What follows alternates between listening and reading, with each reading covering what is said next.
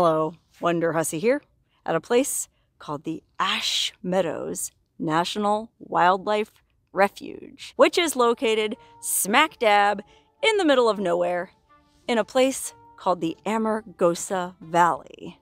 The Amargosa Valley is this vast, barren desert landscape just outside Death Valley National Park. Only it's really not that barren at all when you get up close and personal with it. That's right, Amargosa Valley is actually home to a mysterious and beautiful oasis where turquoise blue Caribbean pools spring up from, well, what looks like a barren desert. It's amazing, especially when you look at the landscape all around us. I mean, imagine being an early settler making your way west, crossing the vast and unforgiving Mojave Desert.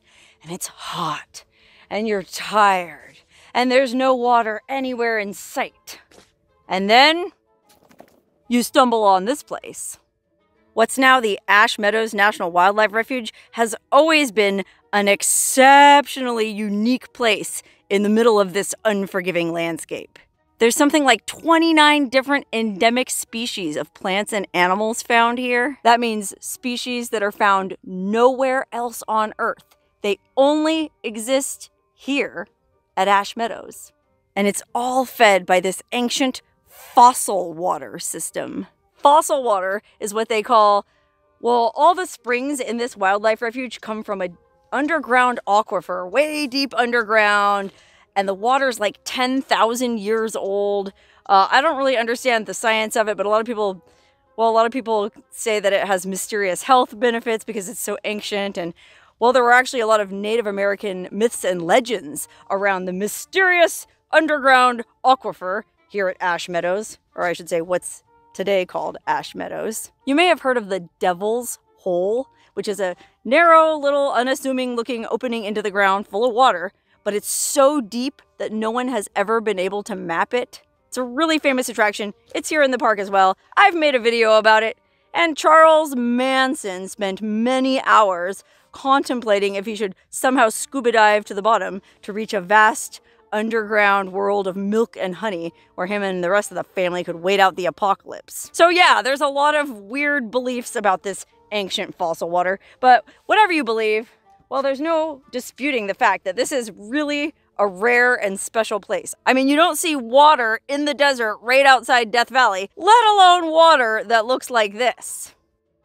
And because it's such a unique and exceptional place, people have been trying to develop it for centuries. I mean, obviously, the Native Americans, I think it was the Nuwu tribe. I've seen it spelled different ways, so I'm not sure how to pronounce that. But that tribe of Native Americans lived out here, and it was probably a very sacred place to them. I mean, they had their beliefs about the, mysterious underground river.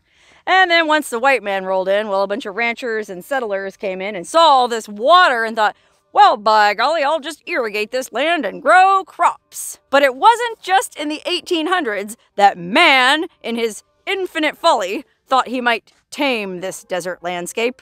Even as recently as 1980, there were plans to develop like a large-scale, oh gosh, it says here, in 1980, Preferred Equities Corporation's proposal to build hotels, strip malls, an airport, and over 30,000 homes at Ash Meadows stirred quite a controversy. That's right, I guess some cockamamie developer saw all this water out here, and well, we're only like an hour outside Las Vegas, so he thought, well, by golly, I'll just develop it into a master plan community called Calvada Lakes. Can you imagine? I mean, look at this legend. Yellow is estate single family, orange is residential single family, low density, mid density, high density, mobile homes, RV, vehicle sites, commercial, industrial, airstrip, agriculture, green areas, ponds, lakes, community facilities, hotel, motel, paved streets, federal lands.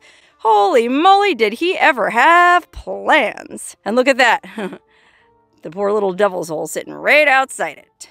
Can you imagine? I mean, right now we could be standing in the middle of a city full of hotels, motels, RV parks, and airstrips.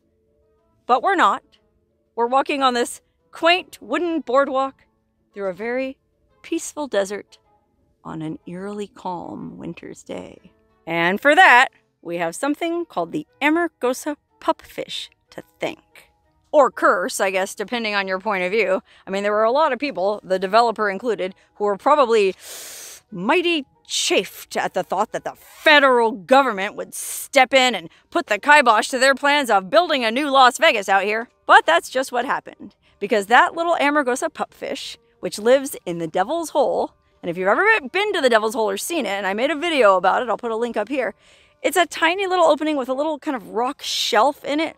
It's only covered in like 3 inches of water or something like that. Well, that's the entire habitat of this pupfish. It exists nowhere else in the world but on this one little shelf in these 3 inches of water in this weird deep cave here at Ash Meadows. So I guess back in the 70s sometime, a bunch of environmentalists got together and successfully lobbied Congress to make the Amargosa pupfish an endangered species.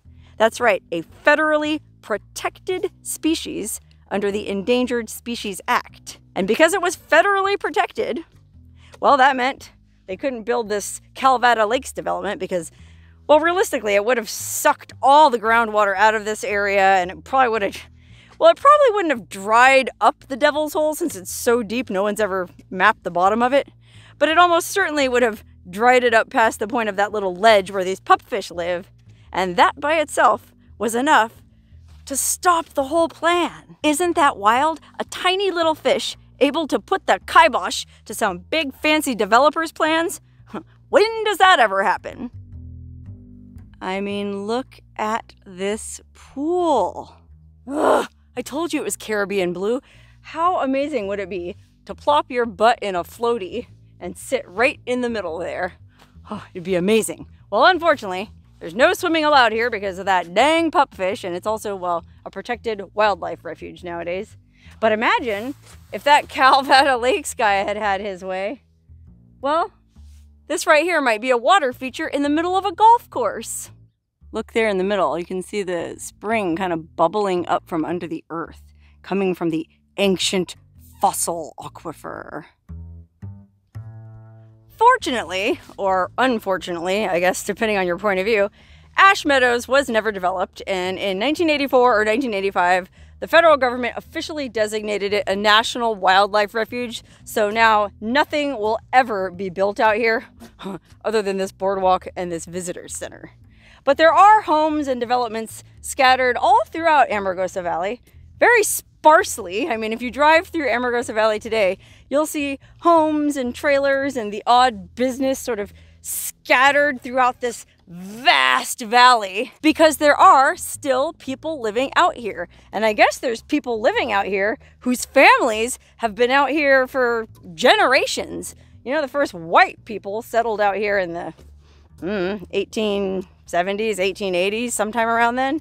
And I guess, well, maybe some of their descendants are still out here. And what's really interesting out here is, I guess when they created this National Wildlife Refuge, well, I guess they bought up as much of the land as they could, but there were still some private landowners that didn't want to sell.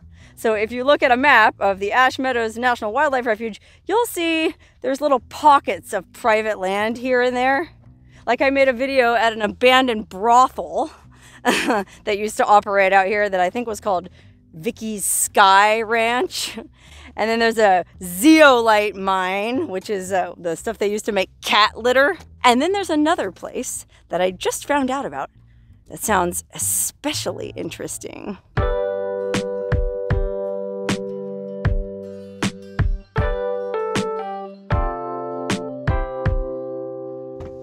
All right.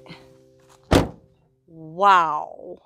This is a sort of semi-abandoned Christian camp called Patch of Heaven. And well, you might not agree with their definition of heaven because, well, looking around at it now, it doesn't really look too heavenly. It's pretty scrubby and dry, and, well, there's no one around except a few lonely burros back there in the distance. But that wasn't always the case. This Patch of Heaven Christian camp was, at one time, a really nice getaway for church groups. I mean, if you look through the gate here, which it says private property, no trespassing. So if the owners are watching this, I'm totally not going to trespass. I'm just going to look through the gate. Anyway, you can see they built up what looks like an entire kind of like fake Old West ghost town. I'll zoom in. Like an assay office and a bunch of false storefronts. There's probably an old jail. Looks like there's... Oh, I read online that there was like little cabins you could stay in and like a campground. And then way back in the distance there, you can see there's an actual house. So maybe that's like the meeting hall where they would have their church meetings. Or I guess they're not called church meetings, like church services. That's where they would have church. Anyway, yeah, this all used to be a relatively lush and beautiful private Christian retreat. From what I was able to read online, and I just randomly stumbled on this story and I found it fascinating, a couple from Las Vegas bought this property back in, I think 2006. And when they bought it, it had a beautiful stream running through it. You know, that beautiful Caribbean blue, crystal clear fossil water that we saw over by the visitor center. Well, they had one of them there streams running right through their property. And because of that, there was a lot of trees and greenery and bushes and flowers. And gosh, I don't know what all else, but that's probably how they gave it the name Patch of Heaven. Okay, if you hear any kind of weird noises, it's these burros over here. They're probably going to start braying right in the middle of what I'm saying, so don't mind them. That's just Larry, Moe, and Curly, or Manny, Moe, and Jack, or the three wise men. What do I know? Anyway, you're probably wondering, well, how did this Christian camp dry up and turn into this tumbleweed-strewn wasteland? Oh, look, a cat. Oh, look, there's a cat living out here at this abandoned Christian camp. How weird. And that's a big cat, and it looks like it's pretty well fed. I wonder if anyone's still living out here. Hi, pussycat. Tell us what happened. Where did everybody go? Huh? Where is everybody? I love you. Oh, wow, look at this cat. He's so friendly. Hi, boss. Oh, look at this. And the cat's in really good shape. His fur is nice and fluffy and white. Living all by himself out here at this creepy Christian camp. Oh, wait, there's a black cat, too. Okay, so he's got at least one friend. Okay, anyway, I don't have that much battery life remaining on my camera, so I better tell this story quick before I run out of juice. Okay, the story that I was able to figure out online is a couple from Vegas bought it back in 2006, turned it into this beautiful Christian retreat, and they would host, I don't know what you call it, church meetings, revivals, whatever, like summer camp type things where different Christian church groups would come out here and sing and praise and worship. I don't go to church, so I'm not quite sure how that works, but golly, I'll bet it was an amazing place. So how did it get all dried up like this? Well, it's funny you ask. We are right in the middle of this Ash Meadows National Wildlife Refuge. So this place is literally surrounded by the federal government. Oh wait, hold on. The federal government. Anyway, I guess what happened was when they bought the property and it had that beautiful stream running through it, well, that wasn't technically a natural stream. Okay, like I said at the beginning of this video, this whole area is exceptionally unique and frankly bizarre because of all this gorgeous standing water in the middle of an otherwise completely barren landscape. And that's, I think, because the Amargosa River, which is a river I talk a lot about in my videos, it's a really mysterious, mostly underground river that flows from its headwaters up near Beatty in a sort of meandering J-shaped path where it finally ends in Badwater Basin in Death Valley. But that river comes right through this valley, and I think that's why there's all this beautiful crystal clear springs and pools and little riverways. Well, some old-time settler that originally owned this land diverted some of those springs. Okay, there's a spring called Long Street Spring somewhere up there, and there's a spring called Sourdough Spring somewhere up there, and there's a Fairbanks Spring and a Soda Spring, the latter two of which I guess originally flowed out into, well, this whole area was called the Carson Slough. I think that's how you pronounce it, S-L-O-U-G-H. A slough is kind of like a name for a sort of like a wetland waterway. It's not really a river or a stream. It's just sort of a marshy water course, I guess, for lack of a better word. Well, believe it or not, out here in this barren desert, there was such a water course, the Carson Slough, and Soda Spring and Fairbanks Spring and probably a bunch of other springs all fed into that slough, and it provided this really lush riparian habitat where migrating birds could stop and rest for a few days, and all kinds of desert animals would come and drink, like the bighorn sheep, and probably there used to be antelope here back in the day, and bobcats, and who knows what all else. Well, back before the advent of white settlement, this was a beautiful natural wetland with this lush Carson Slough running through it. Well, fast forward to whenever whoever settled this property in the first place got it. What did he do? Well, I think he wanted to farm peat moss. Believe it or not, yes, you can, I guess they call it mine, not farm. You can mine peat in the desert. Right, cat? Cat's following me. This poor cat's probably lonely, but it looks well fed, so, oh gosh, I don't know. Anyway, I don't want to get distracted from my story of the slough. The slough was fed by these little springs. This white settler came in, decided he wanted to mine peat in a peat bog, so he diverted those springs into like irrigation channels, I guess, and that's why there was this one big main stream running through this property. It was sort of artificially created to irrigate his peat bog. And I can't quite see where the stream would have passed through the property. I don't know if it would have gone behind those buildings, or it almost looks like there is sort of a ditch or a dip. I mean, I sure would love to just hop over this barbed wire fence and go look for myself, but I'll be law-abiding today. Anyway, somewhere on this property, there was this sort of artificially created or diverted by man stream that came through the property, and that's how come everything was so lush and beautiful.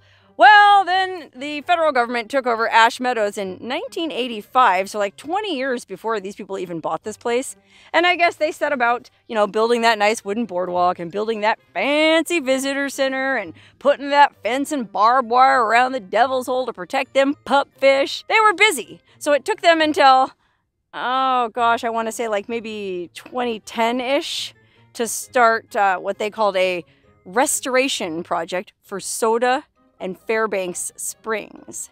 And by restoration, they meant they wanted to restore those two springs and stream channels to their original paths, which didn't go over here through this Christian camp. Where are you going, little puss? Are you going to show us where the stream was?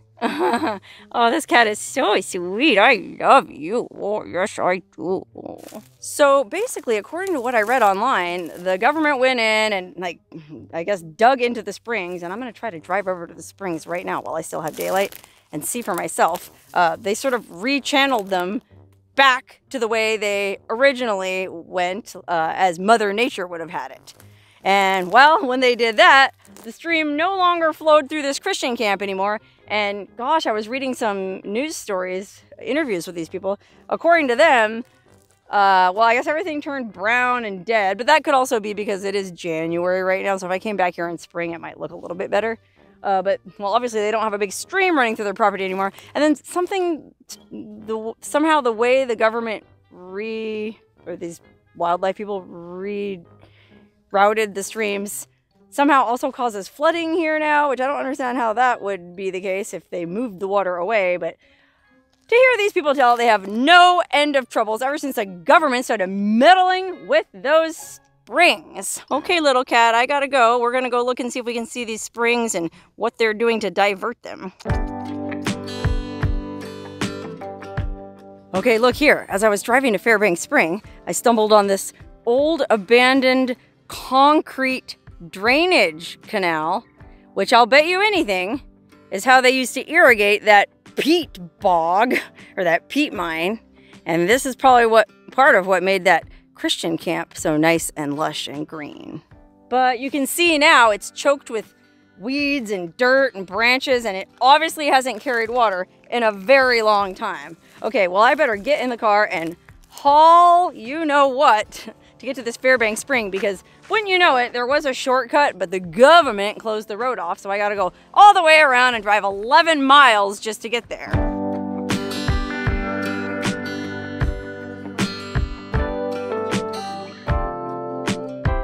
Okay, wow. There's actually a marker here talking about Fairbanks Spring. During 1905, Dad Fairbanks and his sons finished their grading contract on the Salt Lake and San Pedro Railroad in Las Vegas. If you've been watching my videos for a while, you might remember the name Dad Fairbanks from my video about Baker. He operated a gas station in Baker, California, and he did a lot to develop the town of Shoshone, too. So that's interesting. He was way out here It says, since most knowledgeable people saw little future in Las Vegas, population 300, with no mining and little ranch land, Dad and Celeste Ma Fairbanks, with 8 mostly grown children, moved to Ash Meadows. Here the Fairbanks family opened a stage station to provide beds, food, whiskey, and poker to the travelers, which supplemented their primary business of freighting from Vegas to the boomtowns. Then it says the Tonopah and Tidewater Railroad opened for business in 1907 and undercut their freighting business, causing the Fairbanks family to sell Fairbanks Spring and move to the boomtown of Greenwater, California. Interesting! I didn't realize the Fairbanks family lived out here, but that would have been decades and decades before this patch of heaven Christian camp was even a glimmer in that couple from Las Vegas's eyes. But look, there's a little trail here going to this Fairbanks Spring. And there's a bunch of signage here that the government put up saying that you can't swim, you can't fish, you can't camp, you can't have a fire because there's an active aquatic restoration in progress. And that's the restoration that put an end to the Patch of Heaven Christian camp. Oh, I can hear flowing water. It sounds like it's a pretty good spring. Let's go check it out. Oh, wow, look. It's almost like a little concrete ruin of a pier or something. Oh, wow, look, it's another huge, beautiful, crystal clear Caribbean blue pool, just like we saw over by the visitor center. I'm gonna zoom in on the middle there. Look at that. Oh man, I know it's getting towards sunset, so the light's not that great, but hopefully you can see what I'm talking about and maybe even make out the beautiful green grasses sort of flowing underwater. Look at that. That is so beautiful. I can totally understand why Dad Fairbanks and his family would rather have homesteaded here than in Las Vegas. Look, there's a little trail going through the bushes here. And I think this, oh look, this must be where the spring is coming out. Oh, this must be part of that restoration project. I mean, that looks like it was fairly recently installed. And I'm not sure what that is. Just says Warminster Fiberglass Company. It's not a weir. I'm not sure what that is. It seems like it's just sort of channeling this water. And look at the water. It's coming out at a pretty decent rate. Far out. See what I mean about this place being exceptional and unique and life-saving? I mean, you would never in a million years expect a spring with that kind of flow out here in the middle of this godforsaken wasteland right outside Death Valley. There's this kind of like box thing on top of it, but I think it's locked. Probably to prevent meddlesome YouTubers like me, yep, from poking in it. But maybe that has some kind of gauging equipment in it or some scientific stuff. I mean, other than this fiberglass channel thing, I don't really see any evidence anywhere around here of them diverting this spring. So I'm not really sure what's meant by restoration in progress or where this spring would have originally flowed. I mean, I'm guessing that somewhere maybe downstream even farther, there was a point where someone had diverted it maybe off to the right to go towards where the Christian camp is now, and the Park Service made it go back over to the left to Carson Slough. I mean, this is all just wild conjecture on my part. Like I said earlier, I just randomly stumbled on this whole story while I was looking at Ash Meadows on Google Maps, and I saw this weird abandoned looking Patch of Heaven Christian camp, and I thought, well, what could that be? And so I Googled it, and these news stories came up of these owners, like, they're not, or they weren't going down without a fight. Unfortunately, it kind of looks like, well, maybe they did give up that fight. I still have just a little bit of daylight left. Let's go back to the Christian camp one more time so I can wrap up this video there.